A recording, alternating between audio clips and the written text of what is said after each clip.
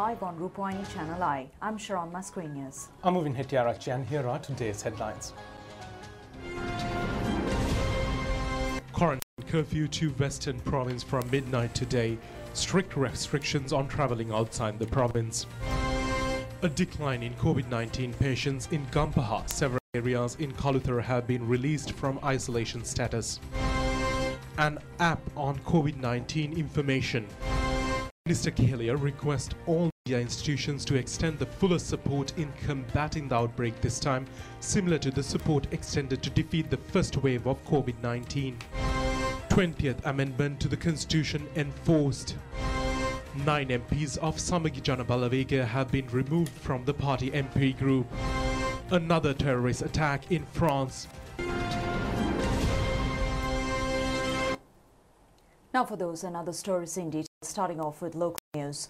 Quarantine curfew will be imposed on the Western Province starting from midnight today till 5 a.m. on Monday. The public in curfew-enforced areas will be able to purchase essential commodities and medicine until 10 p.m. today. Quarantine curfew has been imposed in 68 police stations in Colombo, Kaluthara, Gampaha and Kurunegala districts at present. The other isolated villages apart from Navajanapade in Kaluthara district were released from isolation status today. Even though the quarantine curfew for the Western Province will be lifted at 5 a.m. on Monday, the curfew being enforced in the police divisions at present will continue until further notice. Steps have been taken to open the food ration stalls and pharmacies for only 2 days per week in curfew-imposed areas in respective districts. However, the National Medicines Regulatory Authority permitted to distribute medicines in curfew-imposed areas while adhering to health protective guidelines. The permits of the pharmacies can be used as curfew permits for the distribution of medicine. Meanwhile, Army Commander Lieutenant General Shavindra Silva has requested the public to refrain from travel to other areas during the weekend, which is a long holiday. Nuwara District Secretariat has requested the public from travelling to Nuwara during the weekend. All tourist destinations in Nuwara has been closed. Meanwhile, a total of 1,235 individuals have been taken into custody for violating the quarantine curfew. A decision has been made to limit the railway services in the Western Province during the curfew-imposed period. Accordingly, railway services deployed from Rambukana to Colombo Fort and from Beliatake Gaul, Aludgama Kaluthara to Maradana will not be operated from tomorrow until November 1st. Also, trains from Avisavela to Colombo Fort and Chilau to Colombo Fort will not be operated within those 2 days, according to the Railway Department. Steps have been taken to deploy trains designated for students facing the GC Advanced Level examination on time. Sri Lankan Army Commander Lieutenant General Shavindra Silva says that a decline in COVID-19 patients has been reported from Gampaha district. A total of 4,142 COVID-19 recoveries have been recorded from the country thus far. A total of 414 COVID-19 patients has been detected from the country today. 352 of them have been identified as close contacts of COVID-19 patients detected from Paliagoda Fisheries Market. The others were detected from quarantine centres. The process of self-quarantine, the primary contact of recently reported COVID-19 patients, has been initiated. Public health inspectors and health officers will monitor whether these individuals are adhering to quarantine process between 6 a.m. and 11 a.m. The police will the process during the period from 11 a.m. to 4 p.m. The authorized officers from the Tri-Forces will observe the process after 4 p.m. The National Operations Centre for Prevention of COVID-19 Outbreak has said if the individuals detected to self-quarantine have violated the quarantine regulations, medical health officers of the designated areas will decide whether those individuals will be directed to self-quarantine at the residence or direct them to a quarantine centre. Health authorities have reached a decision not to permit public gatherings in Western Province. The Association of Specialist Doctors has indicated that the patients should not develop unnecessary fear to visit hospitals to receive treatments for their medical conditions. Meanwhile, 2 individuals from Bagathangwalawa area have been identified as COVID-19 patients. It has been revealed that patients had attended a puja in a Kovil and Bhagavantalawa. Accordingly, the priest of the Kovil and staff have been redirected to self-quarantine while the investigations are underway to identify those who have participated in the puja. A person from Gala has been positive for COVID-19. Investigations are underway to detect his close contacts. A woman from Kudavela area has been tested positive for COVID-19 according to Hangwalla Medical Health Office. The patient has been directed to COVID-19 treatment centre. Meanwhile, 3 COVID-19 patients were detected from Makulugolla Badulla district and Diyavalua and Ulhitiya Kote. Their close contacts have been directed to self-quarantine at present. A COVID-19 patient was detected from Bandarwala recently. The reports have indicated the patient's wife and daughter have also been tested positive for COVID-19 today. The COVID-19 patient has been identified as a businessman of a vegetable wholesale market in Bandarwala, and steps have been taken to temporarily close down the market. 11 stalls in Tambuttegama Special Economic Centre have been closed down after identifying a businessman who visited the market from Meegoda Economic Centre as a COVID-19 patient. Accordingly, owners of the stalls and their close contacts have been directed to self-quarantine. Close contacts of the COVID-19 patients who are residents in Kurunagala and reported from Paligola Fisheries Market were directed to PCR tests today. Consumer coordinators of the Ceylon Electricity Board have decided to resume their duties amid the present situation of the country. Accordingly, Ceylon Electricity Board has requested the public to adhere to health guidelines during the visits of the consumer coordinators to residences and other places amid the prevailing situation. Speaking of media briefing held today, Chief Epidemiologist Dr. Sudat Samaravira briefed on the present situation related to the COVID-19 outbreak in the country. Up to now, 9,205 COVID-19 cases has been identified in our country. Out of them, 5,111 are under treatment in hospitals, as well as 5,431 cases out of all these cases are related to Paliyagoda and Minuwangoda clusters. And yesterday, we have identified 335 new COVID-19 cases. Majority are from the Colombo Municipal Council area, and we observe that some of these cases are coming from the highly congested flat residencies and these multi-storied buildings, and that we observe that people in these places, even during the curfew time, that they are not adhering to the public health measures, that they are mixing together and going to each house, different houses, they are visiting their houses, and also not wearing masks and not adhering to other hygienic measures. This is very alarming situation. This may cause that the disease more and more is spreading in these areas. So because of that, we kindly request from all people to adhere to the public health measures, not to visit other houses, to stay at your own home, and also if you are going out for some reason, some essential reason, maintain the 1 meter distance, wear a face mask properly, and also keep your hands clean, washing your hands with soap and water frequently. And also that will be a curfew imposed from 12 midnight today for 3 days, and just because of this that it is being imposed in the Western Province, we request from the people in the Western Province to stay at home during this period. Don't try to go out of the province. Now the people may try to go out of the province because there is a curfew, but it is not advisable and it will not do the purpose that we are imposing curfew. We are imposing curfew to limit the people's movements, to limit the interactions among people. So this is very, very essential to control COVID-19. And if the people are going out of the province, that means that there will be social interactions, and also if there are accidentally some COVID patients undetected, they will be taking COVID-19 out of the Western Province to other provinces. This is a very alarming and dangerous situation. So because of that, we request the cooperation from all the public, especially from the people in the Western Province, and to adhere to the health measures, stay at home, don't go out, and be cooperative. And also because of there is a high incidence of cases in the Western Province, certain measures has been taken to limit certain activities. This include open markets and the economic centers, beauty salons, spas, and also all the type of meetings and public gatherings, and including religious activities, are not allowed in the Western Province until further notice. And to bring you the COVID-19 update from around the world, coronavirus cases in India have crossed the 8 million mark, with the world's second worst hit country now bracing for a possible second wave ahead of winter. With more than 49,881 new reported infections today, India now has 8.04 million COVID-19 cases and 120,527 deaths.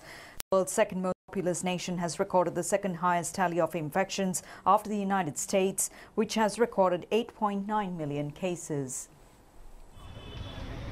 The scale of the coronavirus pandemic in India increased again on Thursday as the country reached the grim milestone of 8 million cases. India is the world's second most populous nation and also has the second highest tally of infections after the United States, which has recorded 8.8 million. Cases in India have dipped sharply from September's peak, but experts warned the current festival season, which traditionally means celebrations all around the country, could bring about another spike. Prasanna Kumar is a pulmonologist at a hospital in Bangalore treating COVID-19 patients. We should not relax. Definitely we are also prone for the second wave. What we have learned in the previous SARS and MERS, the second wave was supposed to be the dangerous one. The death toll has been low relative to infections, with 517 new deaths recorded in the last 24 hours. According to Health Ministry figures, the total number of people who've died from the disease is now over 120,000. Meanwhile, the newly appointed Director General of Health Services, Dr. Asela Gunawardena, assumed duties at the Office of the Health Services Director today. Minister Pavitravani Arachi was also present at this occasion. Obtaining his degree in medical sciences from Peradeni Medical Faculty, Dr. Asela Gunawardena received his Masters in Medical Administration from the Colombo Postgraduate Medical Institute. In addition, he has also received a Master's degree in Business Administration from Open University Sri Lanka and has obtained a Diploma and a Master's degree on Buddhist Studies from University of Kelaniya. Prior to his appointment as the new Director General of Health Services, Dr. Asela Gunawardena assumed the position of Director of Kalabovila Teaching Hospital.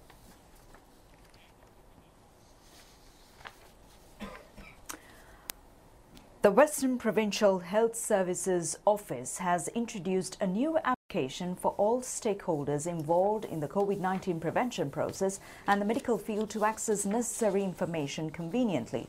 The application was introduced when the Task Force on the Prevention of COVID-19 Outbreak, which convenes on daily basis, convened under the patronage of President Gotabaya Rajapaksa today. A team led by Western Provincial Health Services Director Dhammika Jayalath has introduced this new application.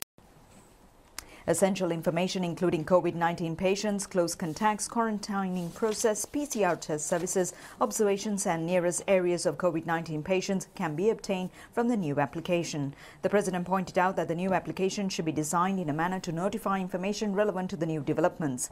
COVID-19 patients have been identified from 28 health officers' divisions from 350 across the country. The members of the task force mentioned the maximum efforts that have been taken to curb the further spread of the virus to other areas. The members pointed out that approximately 41,000 primary and secondary contacts of the patients have been directed to self-quarantine as an attempt to curb the further spread.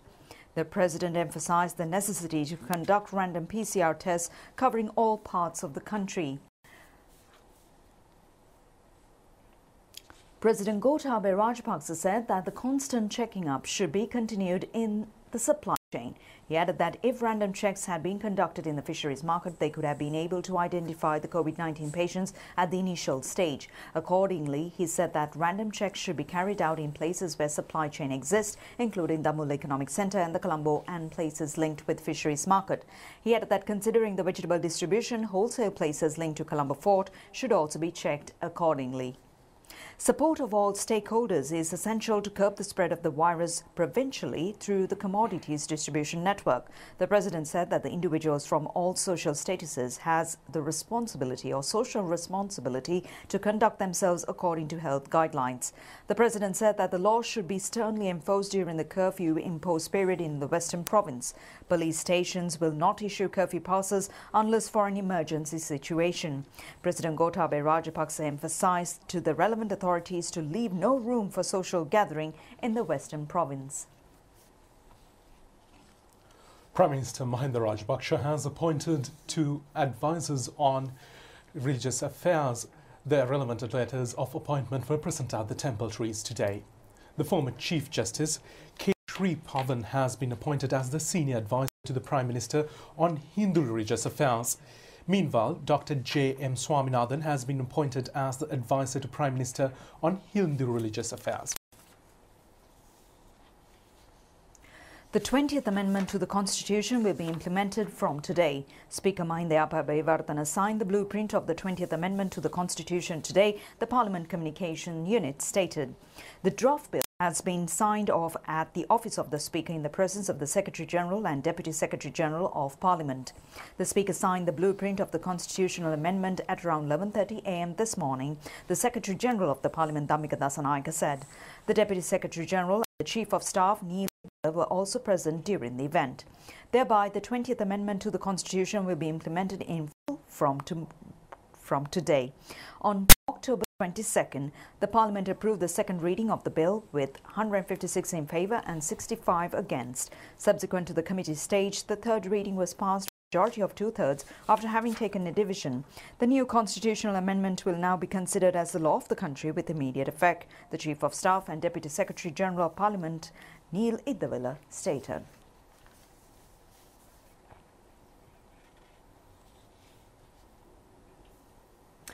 Retiring on the 2nd of November after completing 36 years of service, the Sri Lanka Air Force Commander Air Marshal Sumangala Dias called on President Gotabaya Rajapaksa at the Presidential Secretariat today.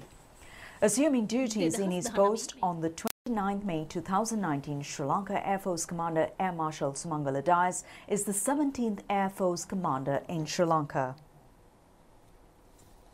The Air Force Commander has been presented with many awards, including Vishishtata Seva Vibhushana Medal for the services rendered to end the 3-decade war on terrorism in the country. The President extended his good wishes for the services rendered. Meanwhile, Sri Lanka Air Force Commander Air Marshal Sumangala Dias called on Prime Minister Mahinda Rajapaksa at temple trees. Commending his services rendered towards the country, the Prime Minister extended his gratitude to the Sri Lanka Air Force Commander for the support directed to provide health services facilities, including quarantine operations amid COVID-19 pandemic situation in the country. Retiring Sri Lankan Air Force Commander Air Marshal Sumangala Dias met the Chief of Defence Staff and Sri Lanka Army Commander Lieutenant General Shavendra Silva yesterday. The meeting was held at the Sri Lanka Army headquarters. Meanwhile, Minister Kelia Rambukwella has requested all media institutions to extend the fullest support similar to the joint effort taken by all media to defeat the first wave of COVID-19 outbreak. To combat the outbreak is present as well. He said that all state and private media institutions have a massive responsibility in this regard at this moment. Minister Kelia Rambukwella made these remarks during a meeting held at the Ministry of Mass Media today with the Electronic Broadcasters Association, presented by owners and the heads of electronic media institutions in the country. The minister emphasized the importance of the message extended by the media on health protection of the people and the country. If a joint program can be initiated similar to the previous occasion, it would become a national duty. The association informed the minister over the issues pertaining to national media institutions due to the certain satellite and television side channels. The association pointed out a massive amount of fund has been sent to nations due to certain illegal channels. Additionally, Secretary to the Ministry of Mass Media, Ruan Satnakumara, said that the Director General of the Government Information Department, Nalaka Kaluveva, were present at this occasion. The newly constructed Maharagama bus station was vested with the public today. The new bus station has been constructed near the Navin grounds.